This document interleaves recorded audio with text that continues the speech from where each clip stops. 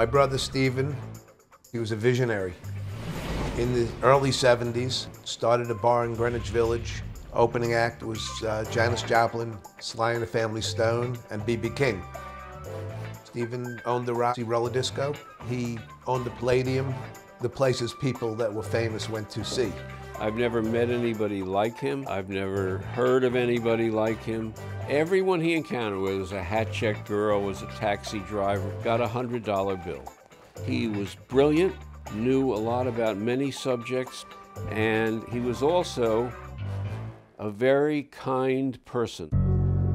Stephen was very interested in medical research, and he also became very close to Memorial Sloan Kettering when he came down with a rare strain of lymphoma and was treated there. Unfortunately, not successfully, but Stephen stipulated in his will that he wanted the bulk of the estate to go to medical institutions. 6.5 years ago, my wife saw something she didn't like on her granddaughter's skin. She had bruises, and Harlow's white blood count was over 240,000. Charlie's granddaughter had cancer, and he got to know a little bit about Lifeline through the services that Harlow received. Harlow has been cancer-free, and I'm very fortunate that the road was smoothed over and made easier by Chai. The Greenberg Foundation was created specifically to help hospitals.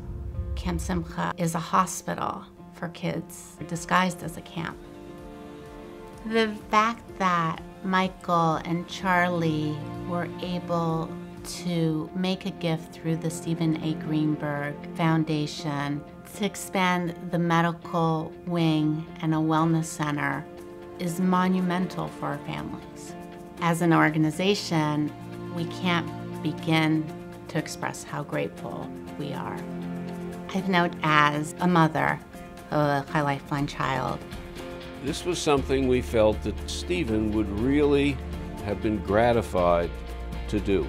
Stephen loved children, and I'm grateful to have his legacy live on. I hope the Stephen A. Greenberg Medical Wing and the Children's Facility brings a lot of joy to the children that are there.